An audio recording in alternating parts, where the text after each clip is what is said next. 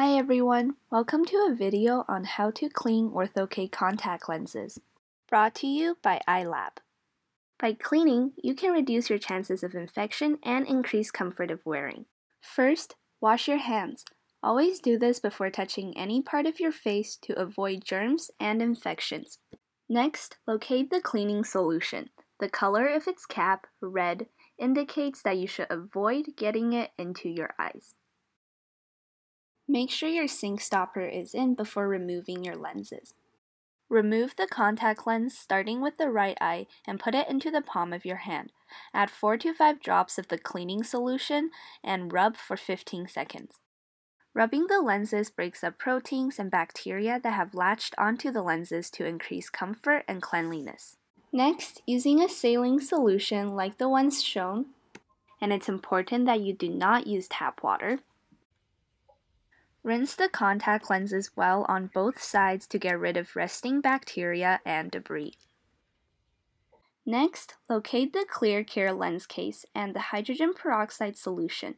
Note the red lid on the solution, which indicates that the solution should not come into contact with your eyes. Observe the small letters on each side of the case lid, which indicate which eye it is, and flip open both sides of the case lid. Then place your lenses into the case lid as shown as you finish cleaning each lens from the previous step. And close the lid gently.